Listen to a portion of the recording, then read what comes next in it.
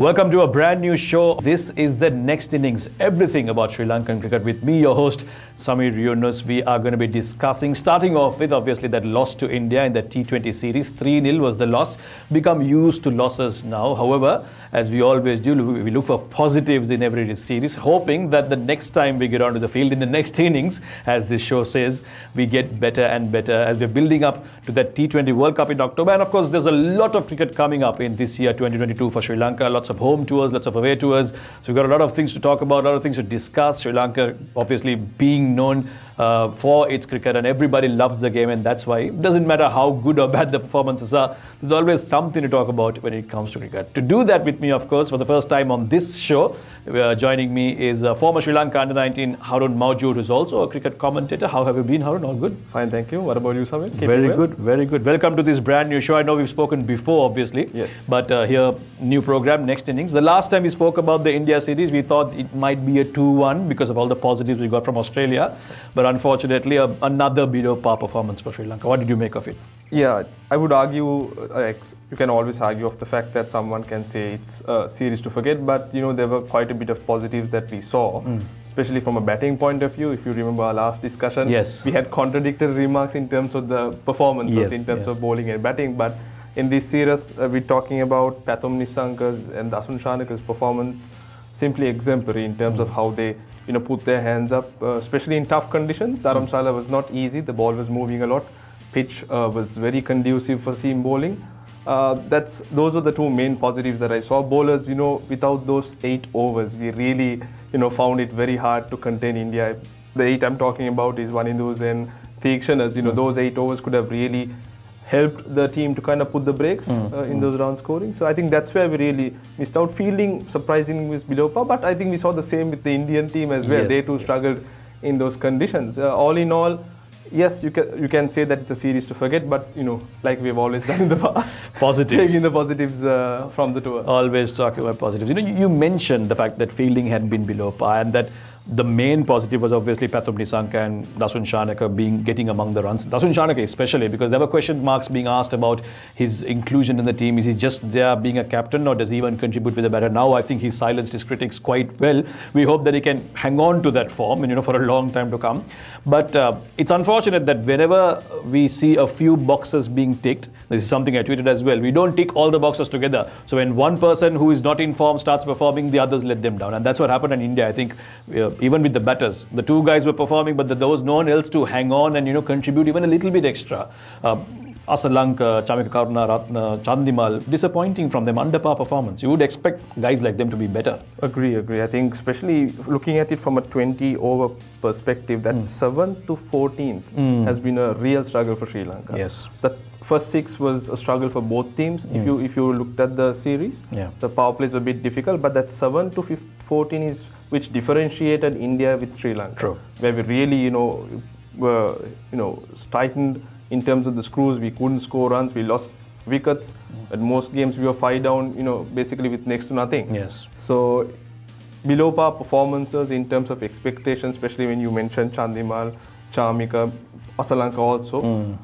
So yeah, sad situation. It's a sad, like you said, we haven't gelled as a team if you can take all the facets in the game, batting, bowling and fielding. I think once that comes in is when you will see consistent victories. But till then, we'll just have to be taking the positives as in when it comes. But it's a good team, Samir. It's not to say that this team is bad. We are competing. Exactly. We used to get rolled over last year and before that, but at least now we are competing. Yeah, I think the critical thing here is about building that bench strength. You see how India can just bring player after player and still put out dominant performances. Yeah, this Shreyas Iyer, who was racking up runs against us, doesn't find a place in the team sometimes. Absolutely. So you see how important it is to have that bench strength. Yes, we have a Super 11, that crack 11 is there. But what happens now? We really saw it from a bowling point of view. Yes. No Wanindu, no Theekshana. The impact was really severe. So likewise, it's very important that we start building on that phase. Yes, the current crop is very good, but it has to be a sustainable growth in terms of performance. Now let's hope we find decent replacements in case of injuries, and like he said, COVID-19 and whatnot these days. So you always need to have that bench strength in order to be able to field a very competing 11 every time you go out. We've been playing a lot of T20 cricket recently. I mean, I can't remember the last time we played a test match. It's been so long, but the good news is the longest format, the purest format is coming back, Haroon. I'm sure you are one of the advocates of the longer format of the game. In Mohali, Sri Lanka take on a very, very difficult opposition because playing India in India is always tough, whatever the format, but test is the true test. And honestly speaking, at least from what I see, I think for Sri Lanka, test format has been the most consistent. We've been doing decently well over there. We've got guys like Dimuth who are among the top run scorers, among the best batsmen in the world right now. Lahiru Thirumanne is in good form. And the squad has been announced. There are a few question marks as to who will bat where. But just an overview at the squad, do you think we've got what it takes to give India a tough time? Yes, I think if you ask me about the best red ball players that we have, I think majority of them are in this squad. Right. And it's a very well compiled, like you said, in terms of positioning, in terms of where batsmen are going to bat is going to be a bit of a challenge because most of them are top heavy, who have in their domestic sides played in the top 4. So with how they would kind of find a place at number 6, 7, 8 is going to be very interesting to see.